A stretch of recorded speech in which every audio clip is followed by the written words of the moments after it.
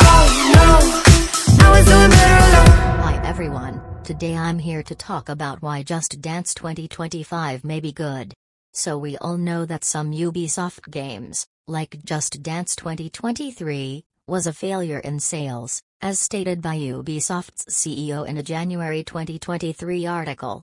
This means there had to be a cut in the budget for the next games of Ubisoft, including the next installment of Just Dance 2024.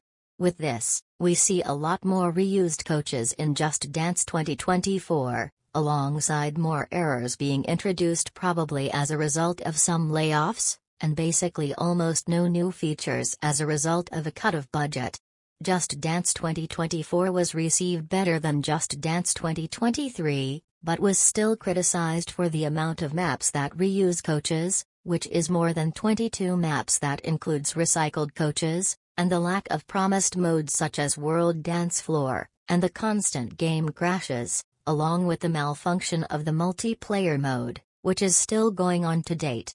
Now, different from Just Dance 2023, Just Dance 2024 had way better sales, with it reaching number 1 on the Nintendo eShop charts, and selling well at Amazon, and just having a better marketing, probably due to Little Asia's map videos which gained over millions of views across social media. Now, let's get on to the reasons on why Just Dance 2025 may be great. As mentioned, the sales were much better, so Ubisoft now has a better budget to work with for the next Just Dance game. That means they have more money for more diverse songs, and even to license more expensive artists such as Taylor Swift. The second reason is the return of beloved Just Dance past singers in the game, such as Anya. Her song Crazy Little Thing was recently added in Just Dance Plus, along with her other songs being already in the servers. And also, something to note is that they're doing a strategy to bring new players, especially fans of artists, to play Just Dance. Also, there's something nobody really mentioned. Just Dance has recently been investing in adding more demanded artists to Just Dance.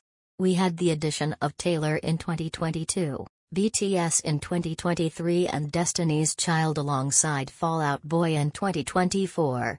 And an artist that has like the highest demand for Just Dance right now is Melanie Martinez. So it's a very high possibility that Melanie will be debuting in Just Dance with Just Dance 2025. And the rumor of her not allowing her songs into video games is fake. Do you think Just Dance 2025 will be good? Comment down below your thoughts. Subscribe, like and share.